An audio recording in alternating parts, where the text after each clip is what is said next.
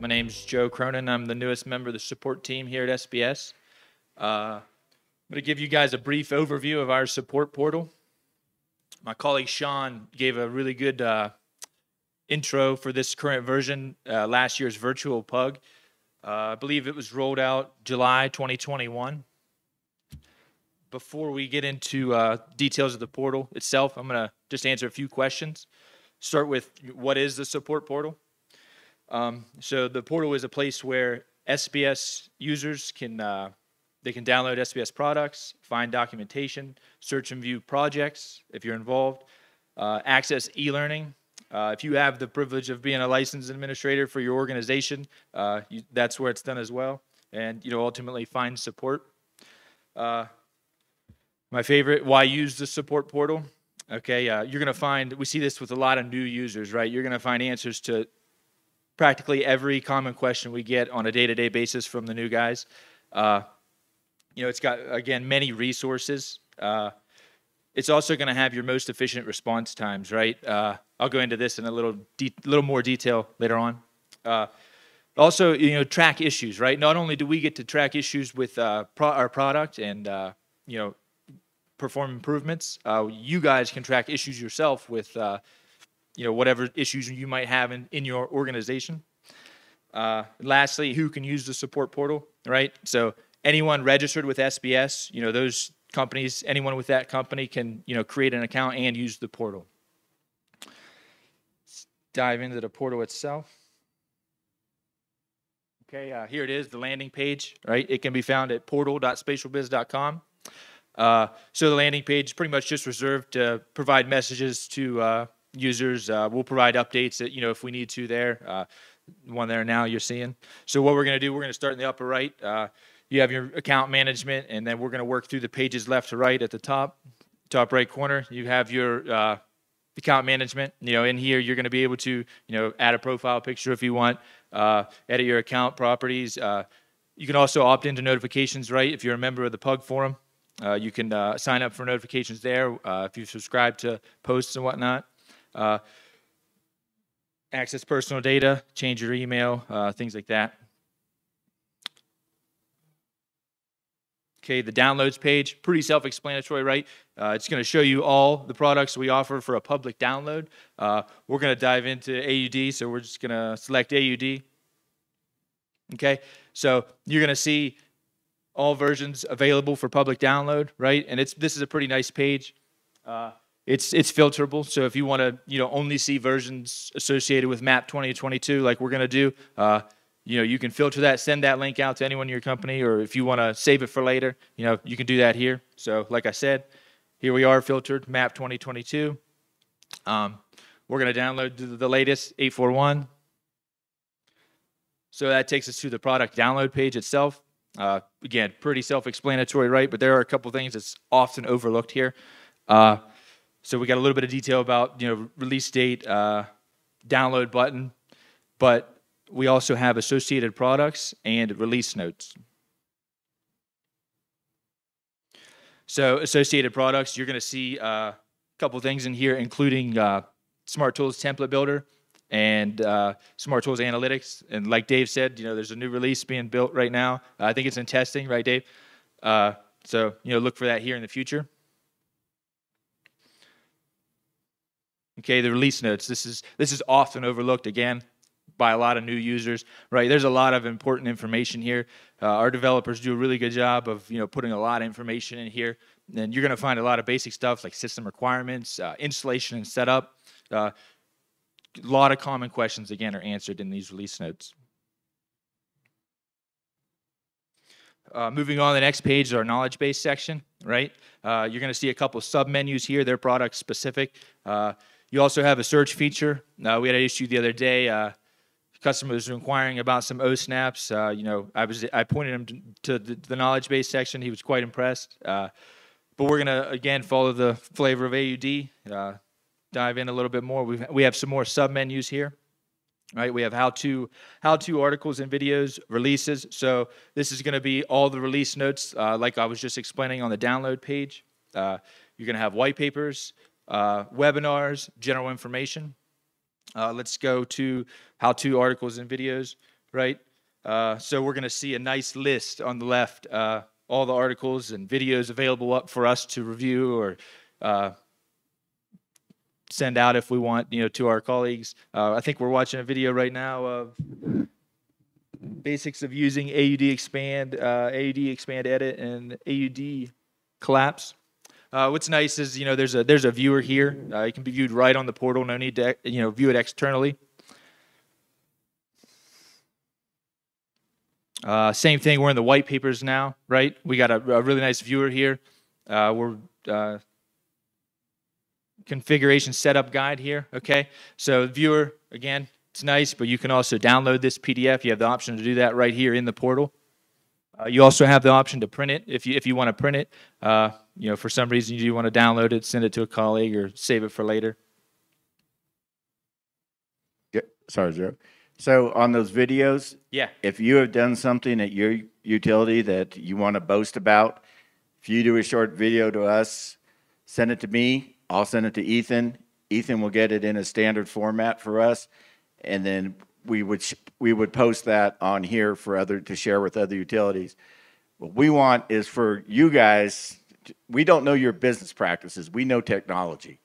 So we want to say, hey, this is how we're using your technologies, and share that with the other utilities, and they will start sharing it back with you. So like the schematic stuff, the Salt River project was showing the other day, I've had a couple people ask me how we do that. My answer is call Salt River. They did it, not me. So, that's really what we want this forum to be, is the place for you to start sharing information and getting information off it, and not have to pay my prices for me to tell you how to do a simple task like that. I want you to pay my prices for other things. Don't get me wrong on that, just for the record. Something else that I want to add to that too, like if you send, Pat or whoever a video, kind of showing how to do something, if you could include like a text description, and as detailed as you can be, because we can, add a description as well. Basically, like if you think about it, any keywords that the user or like somebody else would be using to search to find the video of what you're kind of demonstrating, you want to make sure you include in that text description as well. Because that's kind of one of the key pieces too, is, it's one thing to put it out there. It's another thing, to make it easily able to be like found by other users as well. Or if you just do like a Teams and voiceover on it, then we'll take that voiceover out and just put the text in there. So we want to make it easier for you to share the information. We'll take the work to make it shareable. Okay, so you've heard Pat and a couple others mention the PUG forum. So right here, we're on the PUG forum page. So it's kind of unique. You do need permissions to join this page. Super easy though. You could either submit a ticket on the support portal or reach out to myself via email, Ryan or his team. We'll get you guys granted access, and you'll be available to view and post. And today, you've heard a couple of times, we really want to see your feedback. We really want to see you guys provide feedback on the PUG forum. It helps everyone involved. So a little bit about the page itself. It's actually going to undergo a little bit of transformation, so it's probably going to look a little different next year at the PUG. We're going to add a couple more buttons and submenus, a little more product specific. But the page itself, so we've got feature requests, general discussion, integration, PUG conference, tips and tricks, webinar series. Right on the home page here, you're going to see recent activity, new posts, and my posts, and then the button to create a post. But again, I just want to drive home, we really like to see feedback. So greatly appreciate it if you guys would provide some. Okay, e-learning access. That's going to be our next page. So this is going to look two ways, right? So hey Joe. Yeah. Can you jump back to the last page? Sure.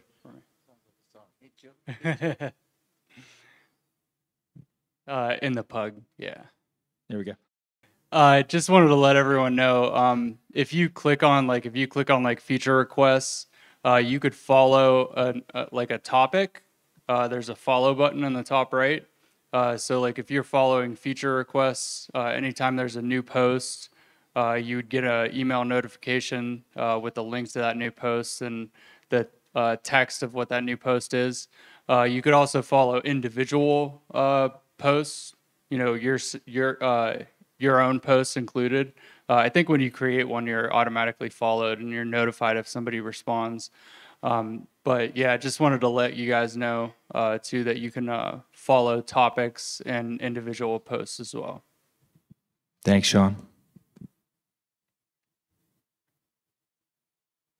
Okay, back to e-learning access or e-learning, right? So there's going to be two different versions of this. For those of you that again have that privilege of being a licensed administrator, this is where you're going to assign your e-learning access if you've purchased some for your company, and the other would be user access. What it is going to take you to a link to our e-learning portal, right? So this is also going under a little bit of a transformation right now. Pat, correct me if I'm wrong.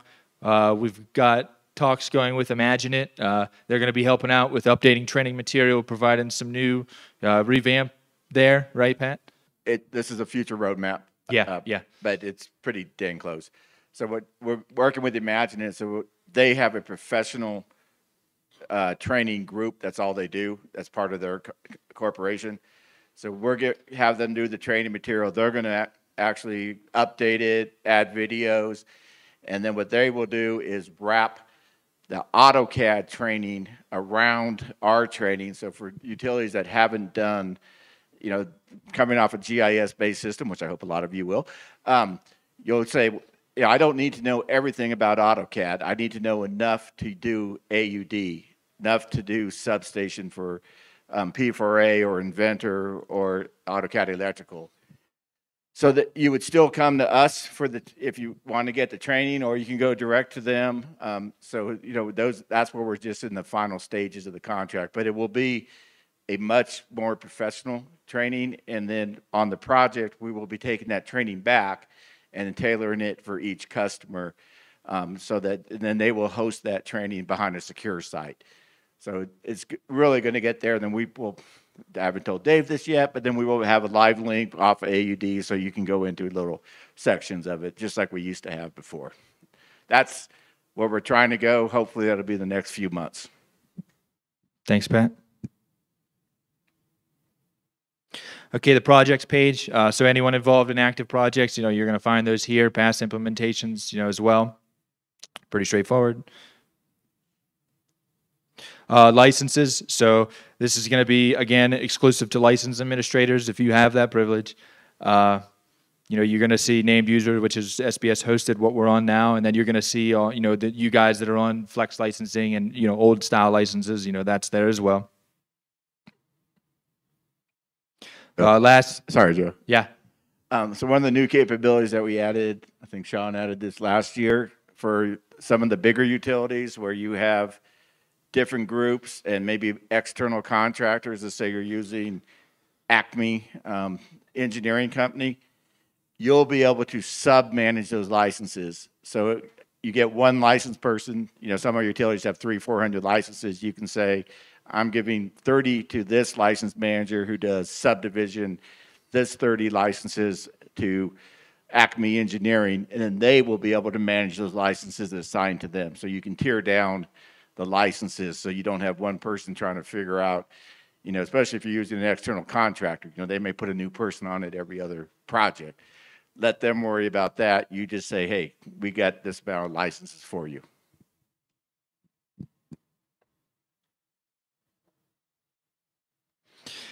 Okay, lastly, that brings us to the support page. All right, we have a nice, convenient link right back to the knowledge base. You're going to find a lot of support there. That makes sense to have it here.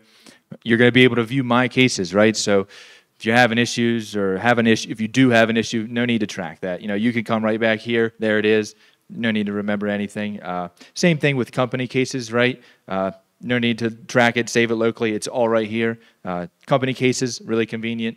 If you are having an issue, you can jump on there. Those of you that have lots of users, something happens, you can jump on there, see if anyone else is having an issue as well.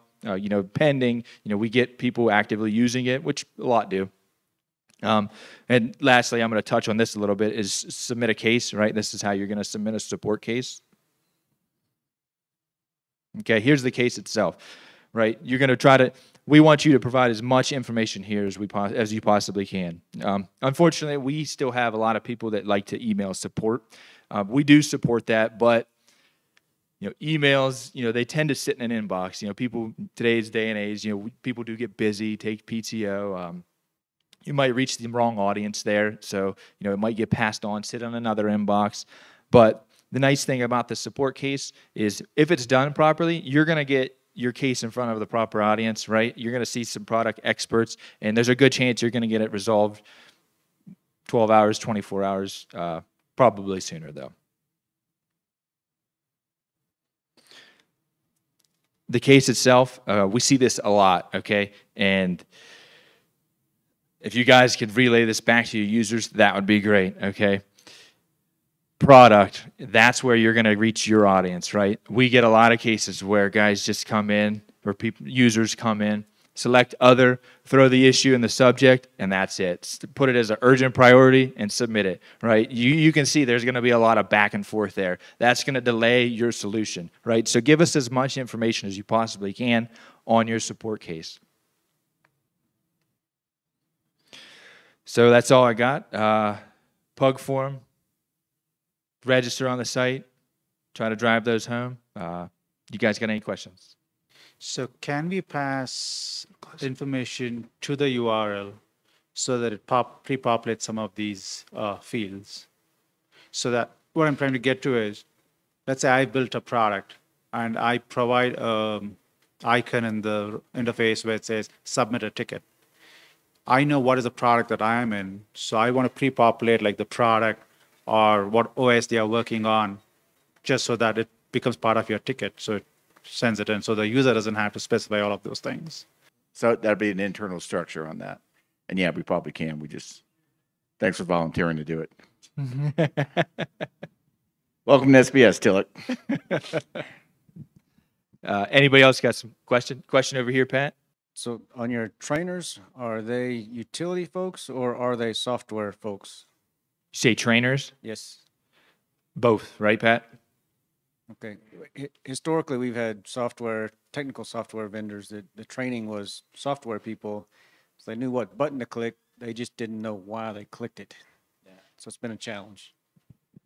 So right now, our training is Sarah, who's doing the implementation and knows the utilities. So, and then Sean. So they're doing the training. Then we have our professional our core trainer is Karen Snow, who's been working with Autodesk AUD since it was back a Gentry product. I believe she was back there, wasn't she? So she went Gentry, Autodesk, SBS. So she knows the domain. When we go to Imagine It, their people are utility people.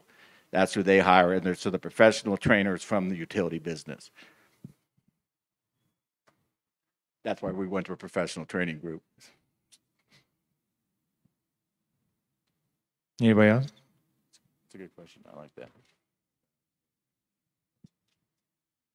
This is just one small comment about submitting a support ticket to kind of echo what he's meaning about including information.